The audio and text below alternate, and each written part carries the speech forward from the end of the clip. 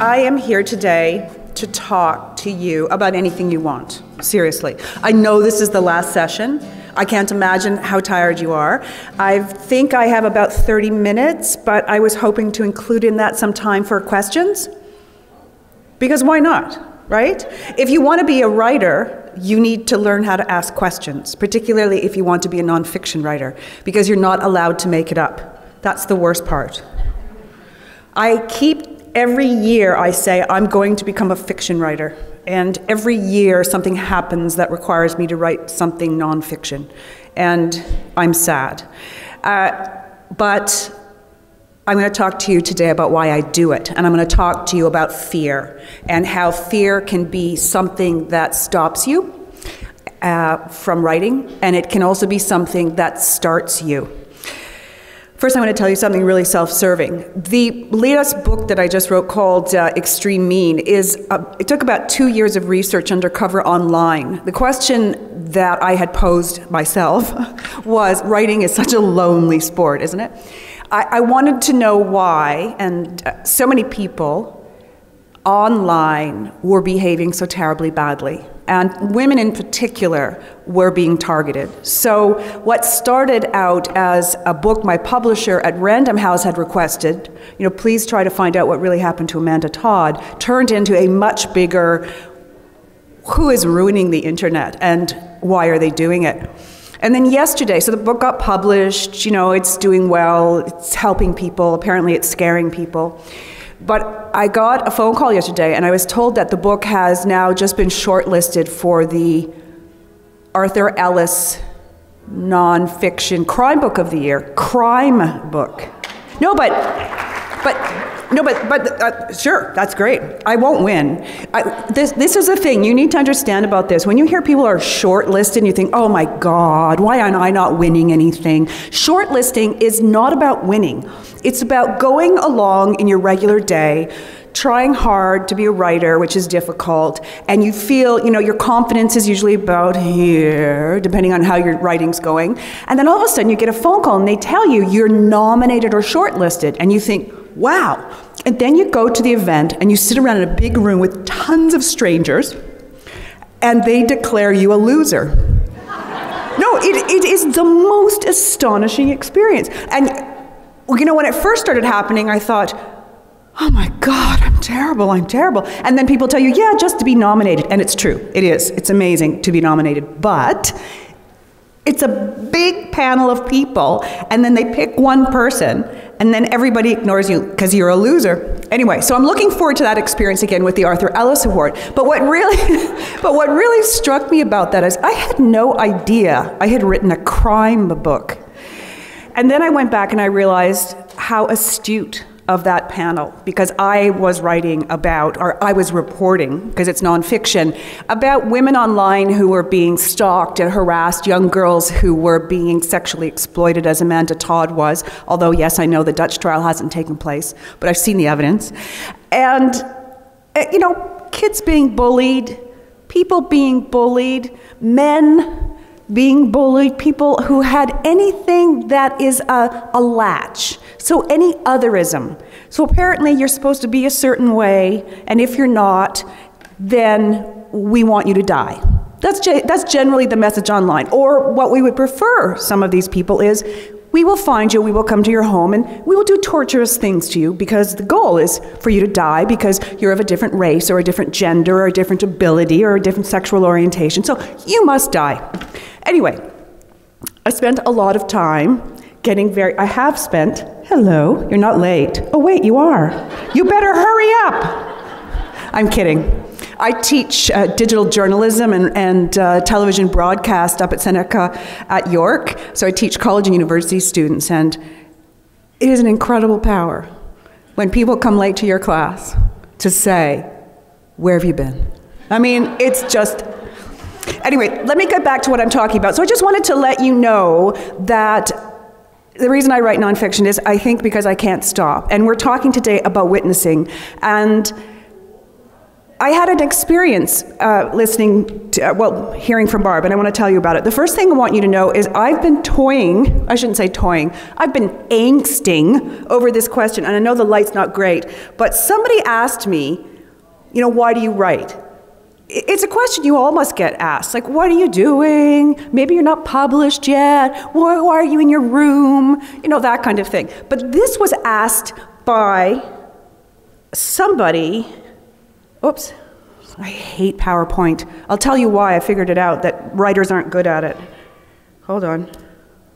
This is a guy who asked me this just about a month and a half ago. Mark Rains Roberts is a really famous photographer, and he's the guy who does all that beautiful crystal sculpture. I don't know if you've ever seen him. Go online, he's amazing. Anyway, he's putting together a book about Canadian authors, lots and lots of them.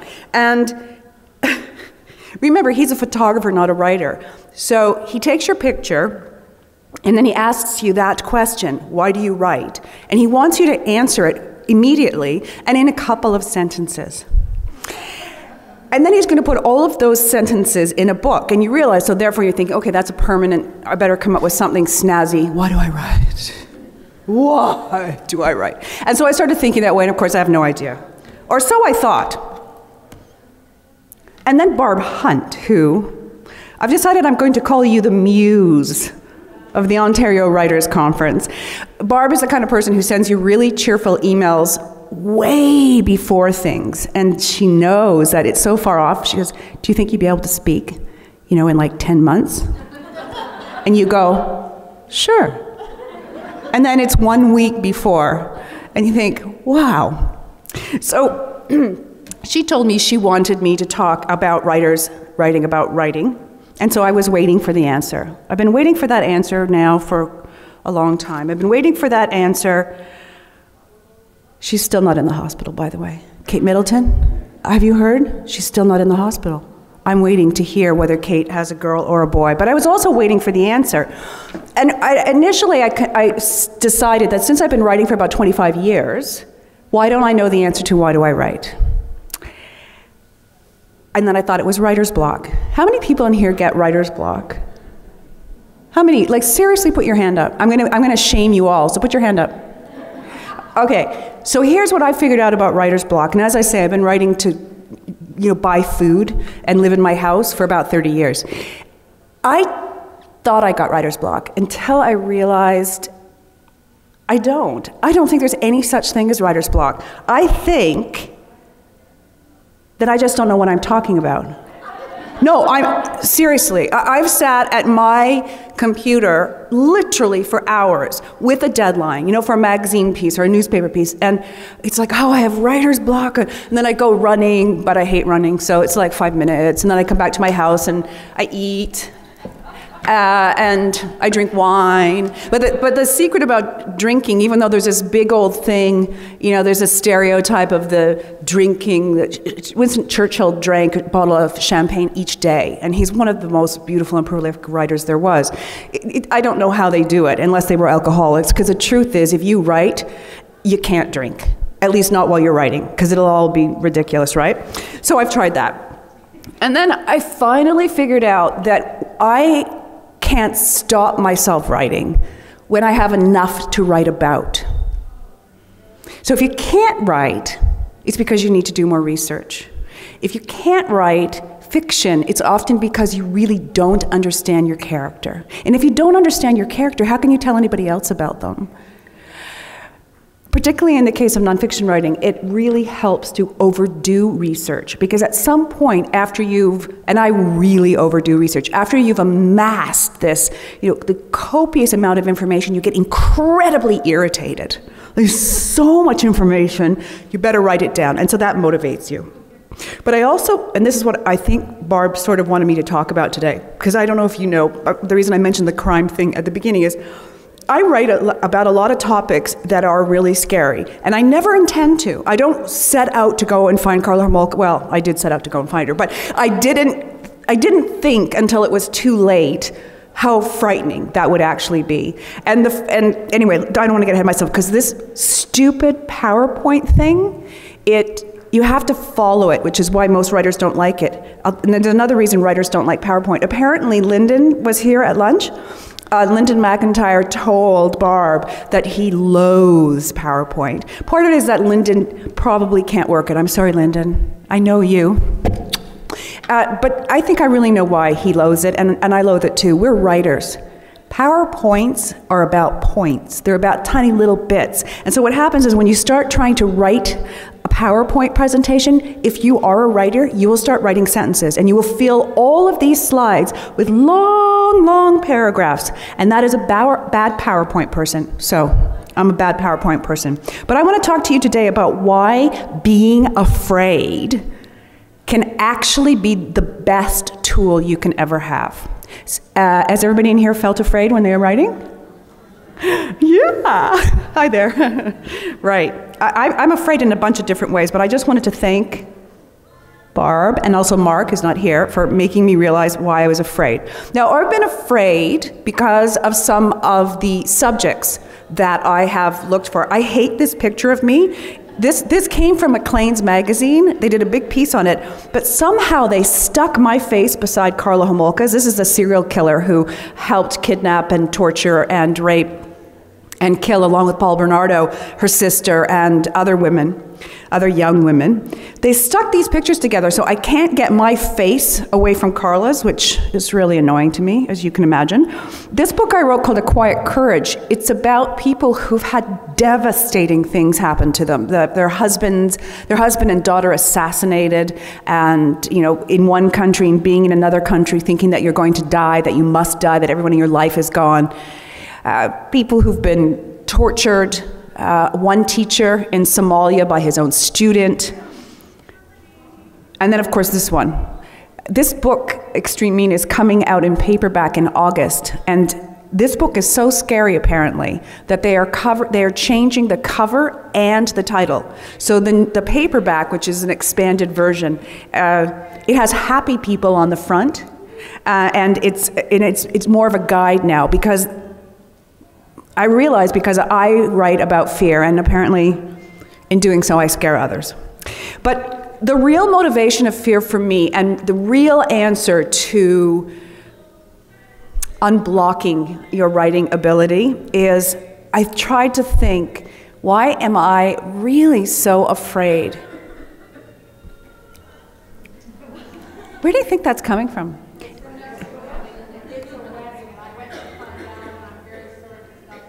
No, I don't mind. It's kind of cool. But maybe we could go next door and later and have a cocktail. Right. So I figured out that if you're afraid, you need to find something you're more afraid of. Right? Yeah, I'm afraid people are going to hate me. But hey, after being online for a long time, they're going to anyway. And because they're not, what Extreme Mean is all about is people say that anonymity is the reason we're so mean online. Or people say, well, people have always been mean, and now we just see it. Wrong, wrong, wrong. There are different kinds of people coming from different walks of life, whether they are saddled with mental illness, or they've got some real drug and alcohol abuse problems, whether they're angry, bitter, under extraordinary strain. There's all copycatting. There's all kinds of reasons, and it does make you feel better when people tell you to die and other things that I've been told to do online. It really does help you. But I realized that more than fear of writing, more than being judged, more than disappointing others, what I'm really, really afraid of, and I think why I bear witness, is that I am truly afraid that people will be hurt.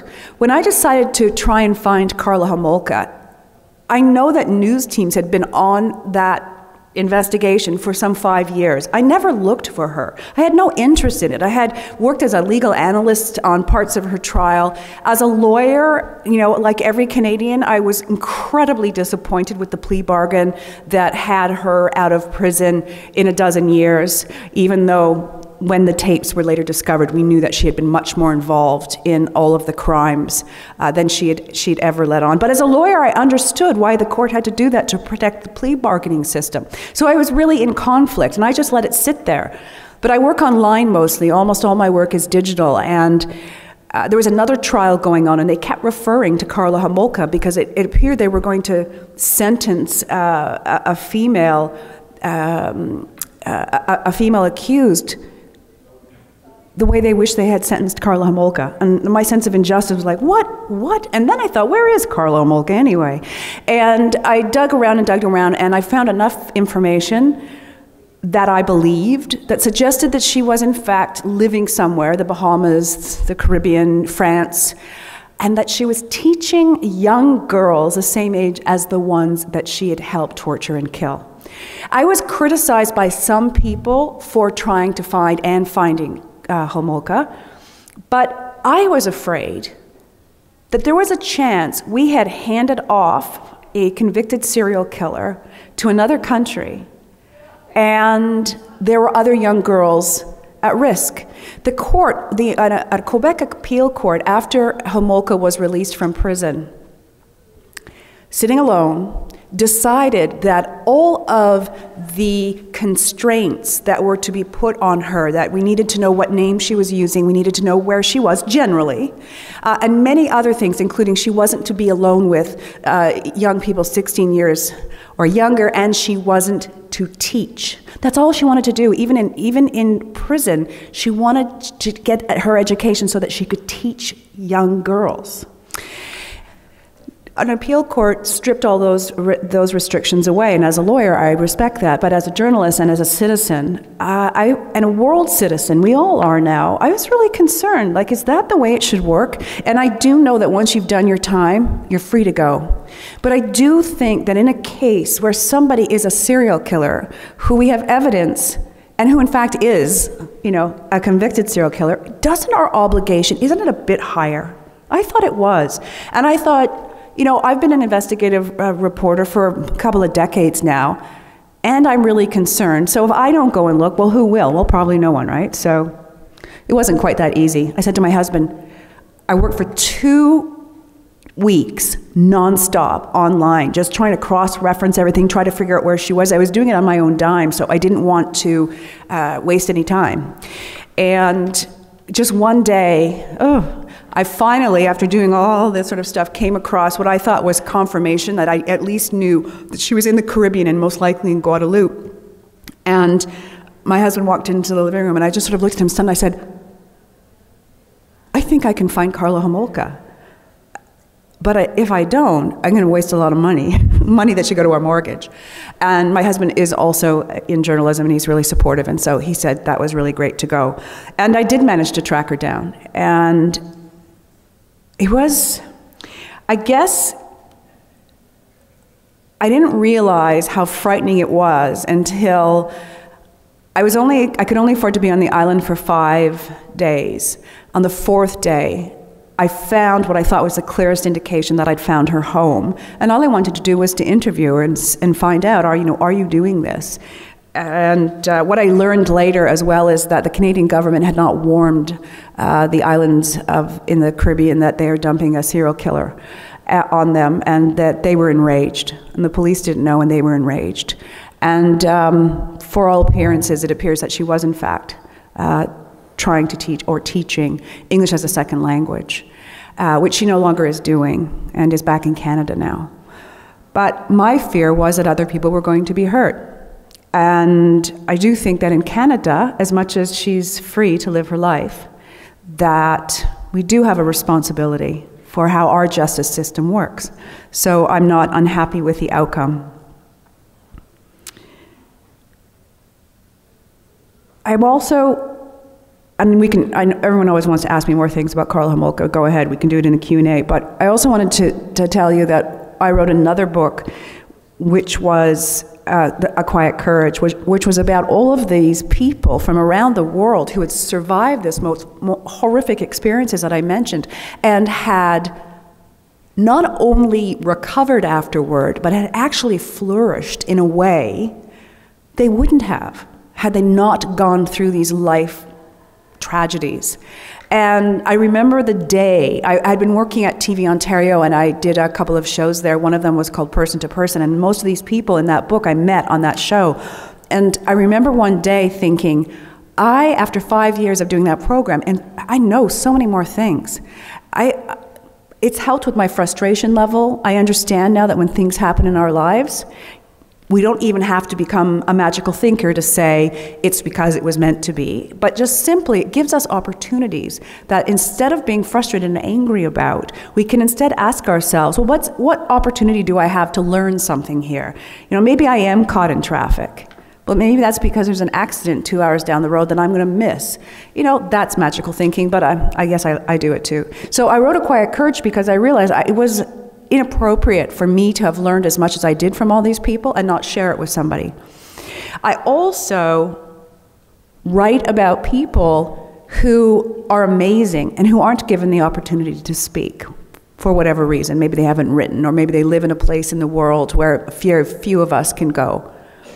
And I want to give them a voice. And I am also wrote Extreme Mean because I was really, really afraid that people who are being victimized online had no way to be heard. And that I know absolutely the damage, the psychological and the physical damage that's being done to people emotionally online.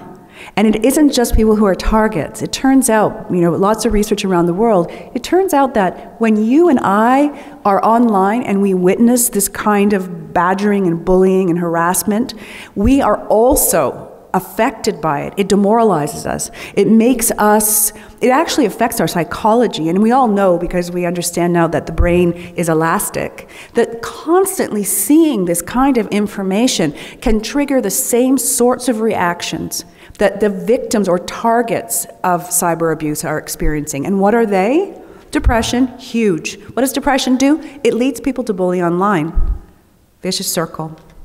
People who are targets online, or people who are online a lot and see the abuse, are more likely to have trouble at work, at school, and at home. You're more likely to be drawn to substances to try to quiet the pain. So we're creating substance abuse as well. There's lots of other things. You have to read Extreme Mean, which is available for sale just over here, and I'm happy to sign it. So is A Quiet Courage, by the way. But my fear was that these people weren't ever going to be heard, and it was really important to me that they do. The other thing I'm really afraid of, and I haven't figured out a way to fix this, is I'm afraid that we don't see sufficiently the power of our human bonds.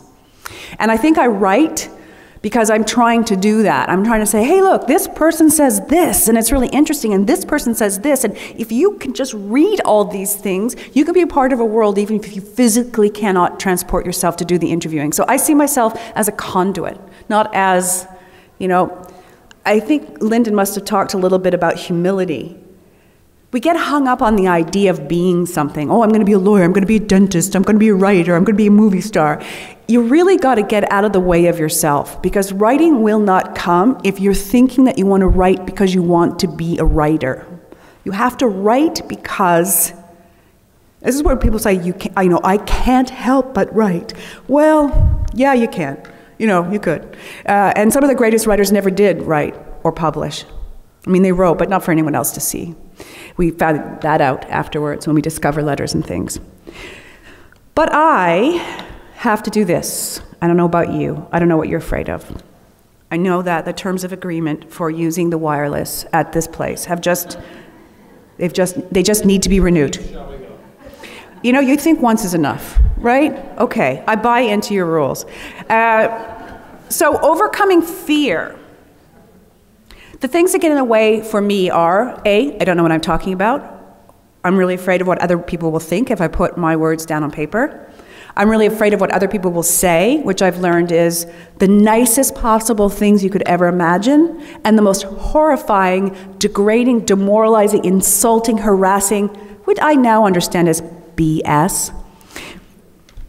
And I'm afraid what other people will do after they read what I write, including sometimes I get afraid.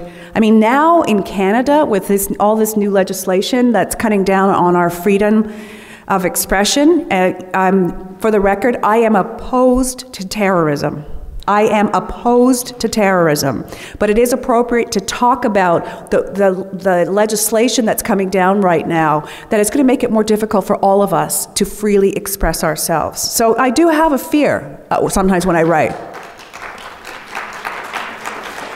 We're clapping because we're talking about Bill C-51, which ostensibly is about fighting terrorism. And what we're being told by the government is that if we will not wholesale back Bill C-51, it's because we are not angry with terrorists, because we don't want to fight terrorists, because maybe even we are terrorists. That's the biggest piece of illogical thinking one can ever imagine, right? And so the reason I bring it up is I didn't used to be afraid of writing in Canada, but now, because that particular law, which appears like it's going to pass, what you're not allowed to say in Canada now isn't defined.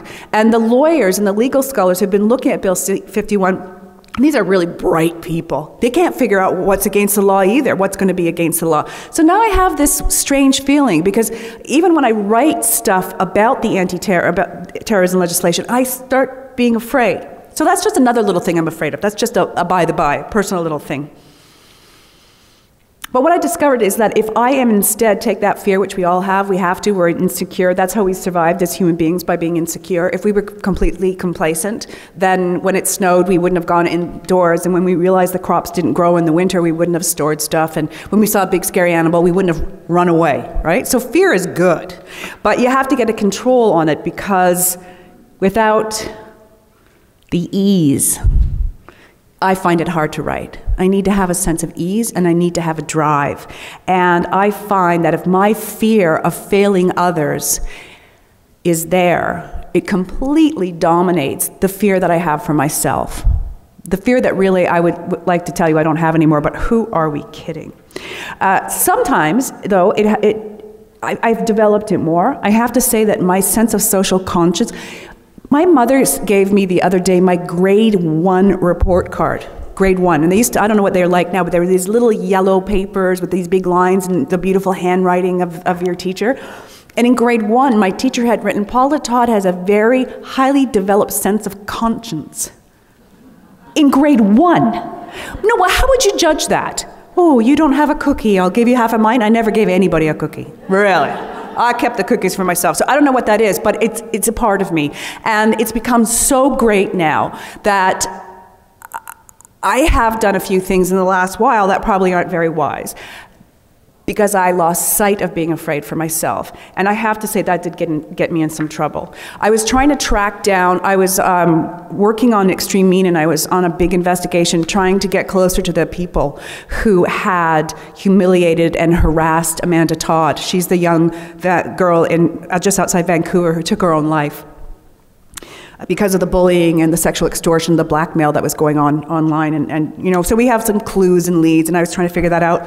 And I live in the country, not far from here. I live in a little hamlet near Uxbridge, right deep in the forest, and I'm outside doing something, and a police cruiser pulls up. This was just, I don't know, about 5 months ago. And that's weird, because I really live in the forest, and I feel generally really comfortable with police when they're nice, because they protect us. They do a lot of great things for us, and police officers in the past have been incredibly supportive when I've been doing research into things like internet trolling and pornography. But here's a cop all the way out here, and he gets out, and he's very big, sort of like this guy, but this guy looks like he's a Brit. I don't know. And he says, "Are you Paula Todd?" Anyway, it turned out that on one of my investigations, somebody had spotted my license plate in a place I shouldn't have been and called the cops, and the cops traced me. Even the thought of this is terrifying. And had come to find me and tell me that, you know, I'd parked somewhere I wasn't supposed to be, I was driving too fast, whatever. He said, well, what are you doing? What is it that you're trying to do here? And so I said, well, you know, there's all these really bad internet trolls, and I'm tracking some of them, and I thought I had one. And he said, oh. And then he said, are you that reporter who tracked down Karla Homolka? I said, yeah. And he looked exactly like this. He went, what are you doing? I said, well, there's a lot of important things that need to be done. And if I don't do it, who's going to do it, right? We all have to do something. He said, yeah, but you could have gotten killed. I said, I know. I realized that while I was inside the interview, but I was thinking about it so much. And he told me that I shouldn't go after trolls and bad people online, because he says, you don't know what people are like. They're animals. They're animals, he said. They look nice 1 second, and then they can just attack you. And from his perspective, absolutely. And I really took that information to heart. But I still would have done what I do. And I'm pretty sure that I'm going to find myself in those sticky situations again, if I feel sufficiently motivated. So, to help you, if you want to take away anything from this, is try to find something that you're more afraid of than yourself. I mean, Are you afraid that your ideas won't be heard? Are you afraid that somebody could be hurt? Are you afraid that you have something to say that's never been said before? Are you afraid because you're just afraid and then that's just a waste of time and you really need to get over that? Right? And then let's just go back to that very first question. Why do I write? Initially I wrote this down for this photographer guy. I write to help others, to communicate, to bring people together, to experience life in the presence of others. And then I thought, you know, it's kind of boring. I mean, it's all true, but it's pretty boring, right? And then I remembered something. I write because it's the most extraordinary feeling I have ever had. It is the ability to be inside and outside oneself at the same time. And I love language. I love it. I love it. I love it more than cookies. I love it more than a beautiful day. I love it more than the texture of cashmere. Sitting down and writing when I'm not terrified is the most extraordinary experience I ever had. And that's when I realized that one of the things I've told Mark, and I guess will be in the book, is writing is hunger and satisfaction all in one. It's the hunger, perhaps, for you to express yourself. It's the hunger, in my case, to warn, to share, to fight. I'm a bit of a fighting writer. So I leave it with you, and I thank you for that very annoying question. You don't have to know the answer to why I write, but if you begin to explore what's really underneath this drive, the drive so sufficient that you've spent Friday and Saturday here, except for the loot. Boy, I would have come earlier for that raffle if I'd known. But really think about it. Because if you do, you may find that that's a happy place you can go back to that will prevent writer's block. And if that doesn't work, I'll come back next year. And I'll tell you it all again. Are there any questions? We've just had one of your colleagues sharing with us that he's a fiction writer. Crime writer? No, I write young adult fiction. Young adult fiction. Good for you. That's a huge industry. He writes young adult fiction, but on a nonfiction side, he is a survivor of sexual abuse, and he's working with a men's group, and they're actually tracking down some of the people who abuse them. And he's wondering, how do you get over the fear of sharing that publicly? And one of the first things that I always do is I ask myself, what would happen if you published? What would happen?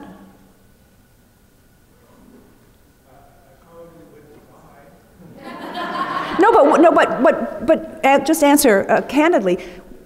What would happen? What do you think would happen? What is it you fear will happen? Okay. I have a really good friend who was the first victim of the hockey coach who is in prison right now. From the Maple Leafs, yeah. And he hasn't talked about it, in part because of his guilt, that he pressures himself into thinking that had he gone public when he did, nobody else would have suffered the abuse, which, if you know anything about pedophiles, that wouldn't have made any difference. I mean, if we'd had a legal system that actually would have acted, I mean, even now with so many victims, they're still not dealing with this as harshly as they should. Do you know what I'm saying?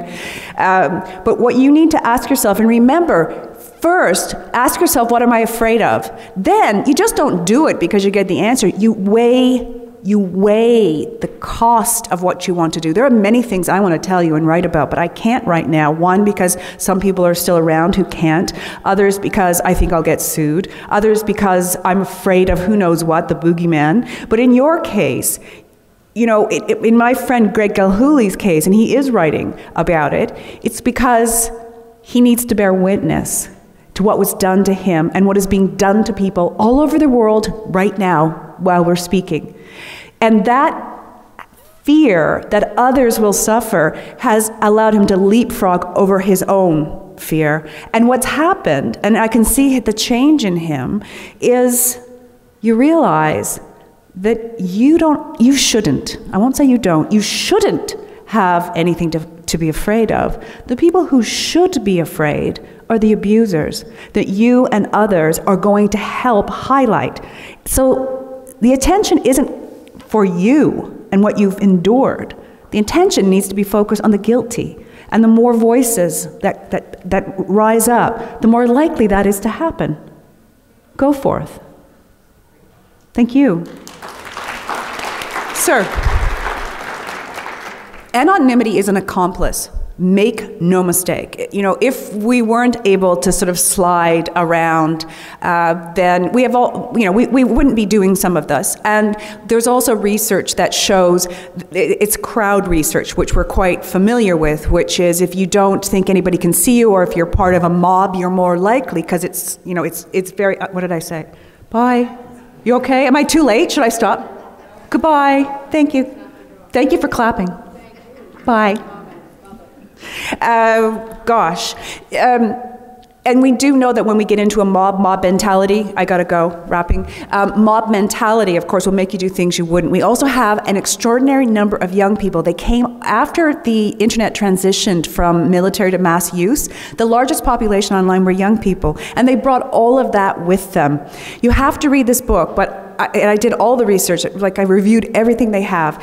This is the bottom line. There are people with certain sets of problems, which you can read about, who are disproportionately attracted to the internet. So most of us, you know, we're not going to go there and spend I interview people who come home from a bad day at work, open a beer, and just sit there and try to destroy other people's lives. It's how they can get their frustration out because they can't yell at their boss. So there's all kinds of reasons, but rather than see the internet as this cesspool of true behavior, know that people with problems, including mental health problems, are drawn to the internet. And that's why we see a disproportionate amount of meanness. And that's also how we're going to overcome it, by understanding that. Thank you very much. You've been a great crowd.